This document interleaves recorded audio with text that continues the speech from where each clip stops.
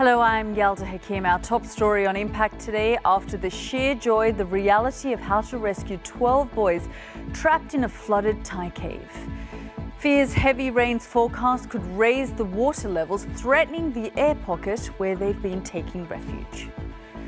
Rescuers are now planning to teach the boys how to dive in the hope they can finally be reunited with their families. It's unimaginable. I've been waiting for 10 days. I never imagined this day would come. Banned from leaving Malaysia and now under arrest, the former Prime Minister Najib Razak is accused of pocketing millions from a government fund.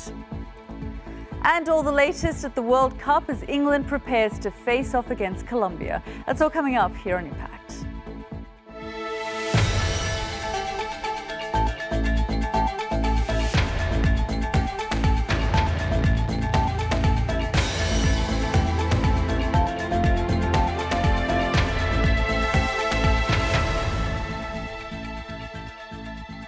Welcome. We begin the programme with the remarkable rescue effort underway in Thailand. 12 boys and their football coach are alive and well after being trapped